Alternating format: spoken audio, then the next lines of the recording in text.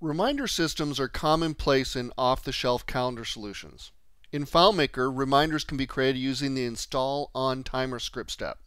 But great care should be taken about how and when this powerful script step is executed, or your finely tuned solution could have a blemish on it. Before watching the rest of this video, make sure you're very familiar with variables, scripting, and calculations, as this is an advanced technique. Now the first thing I'm going to do here is close the solution and open it back up, because there's an open script that runs and sets some global variables. And if we look in the data viewer, we'll see it. We see reminder times, and if we double click on it, we'll see we have two reminders, 380 seconds and 500 seconds from now. Then we have the names of these types of reminders. You see the one in the background right there is represented right inside that variable. And then we have the frames. They're both 30 minutes reminders. You can see it right there, a concatenation of those two values. Now, we could have done a find every time we wanted the reminder to look, but we'd have to search every 10 minutes. The approach here is to search once at the very beginning, load up a bunch of days of reminders. In this case, there's just two for right now. And then you don't have to search anymore. You just have to look at the most recent one and say, okay, I'm going to set the on-install timer to that amount of time, which in this case is 380 seconds. So hopefully it should go off during this process. Now, realize we have a global field right here that says message or slider. There's two different ways you can get these reminders to appear. Now the slider is a little bit more difficult but fancier and doesn't interrupt what you're doing, but the message, very straightforward, it pops up on the screen. So let's take a look at what's going on here. We'll go into our startup script, and there's some setup stuff with the the whole splash screen and stuff like that. But here's where things start right here. Enter find mode, set our event date search to a range of 3 days. This could have been 7 days or 2 days, whatever you think works well. We just need to load a bunch of reminders so that we don't have to keep searching the database every 10 minutes or something like that. This way we search it once, find them all, set them up in a return separated list in order, and then skim them off the top.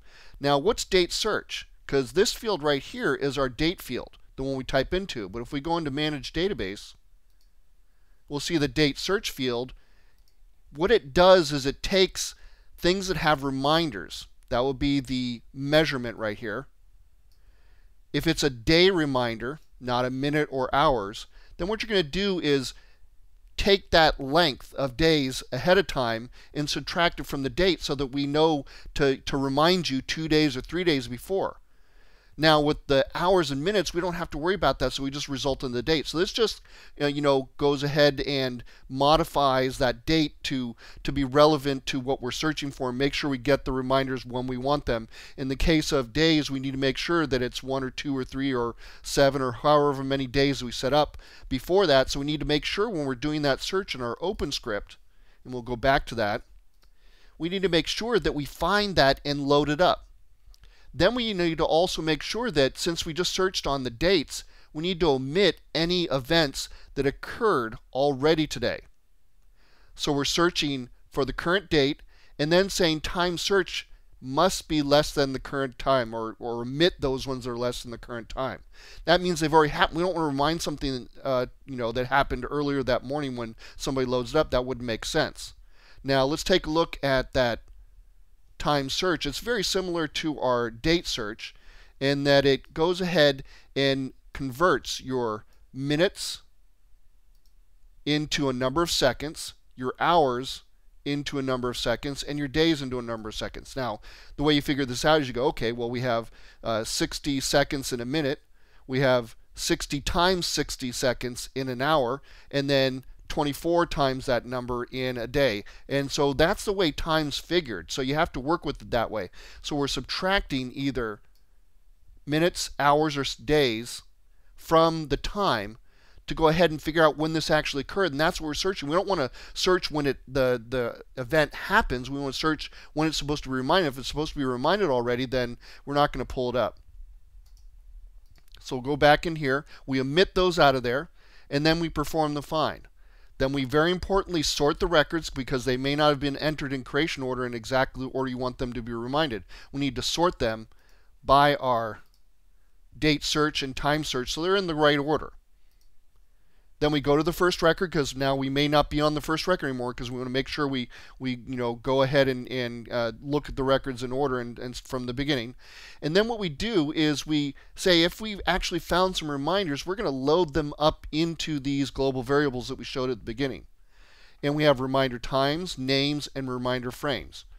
So there's a lot of ways we could do this. In fact, I really don't need the go to record first here, but if I was looping through and putting these return separated values together, I would need to go to the first record. But actually what I did here in this case, which is going to manage database, is I did something that does the same thing as a loop. I didn't want to loop through these records because there might be a lot. I don't know. It's really a personal preference here on how you do it. But I wanted to go ahead and just grab it from these fields right here. So this list summary feature, which you'll see right here, is reminder times, reminder frames, and names. We'll just look at one of them. One's list of name. So it takes all those names, and whatever's in the current found set, it makes a return separated list out of them.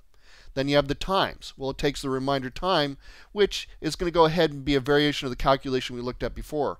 But it's going to go ahead and figure out the number of seconds from when we gathered all those values till that reminder occurs. Remember, we had those numbers up in here. We'll take a look at this.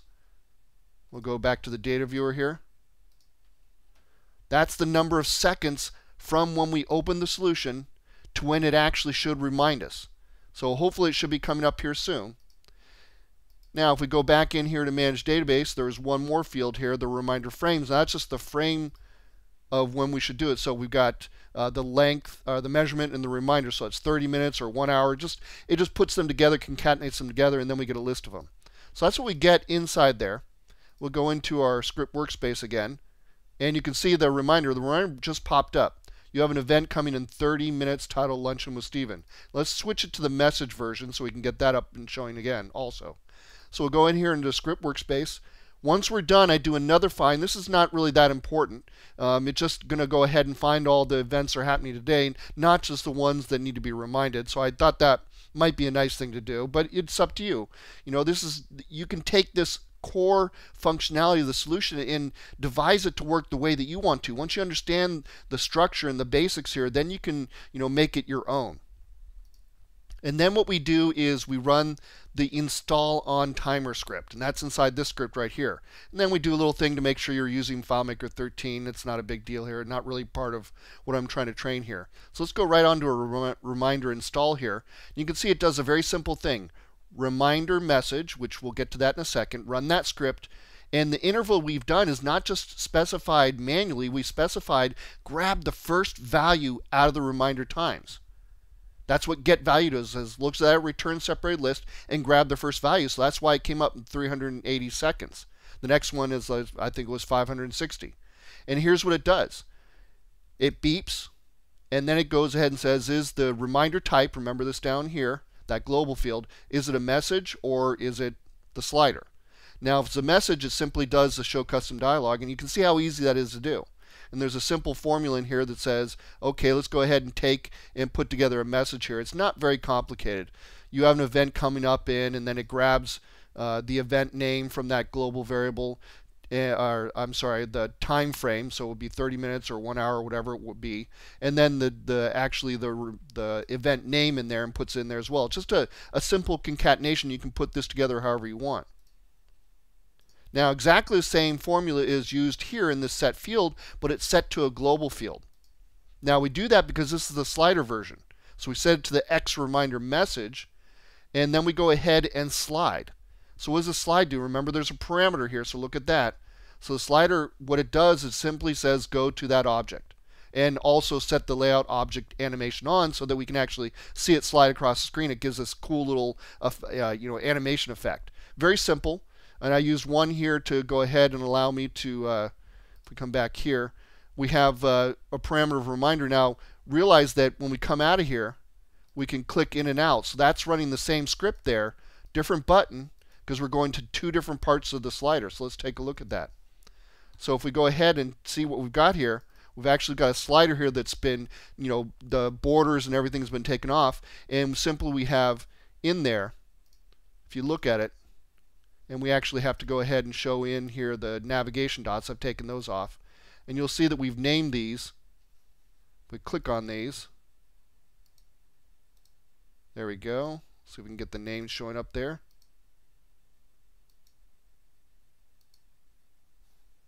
And let's see the name here. So we've got a little trouble getting the name to show up here.